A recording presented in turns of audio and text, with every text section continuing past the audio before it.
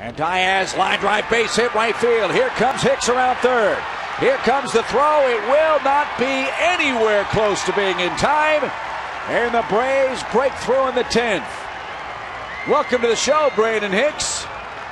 He scores his first big league run, and it's 7-6 Atlanta.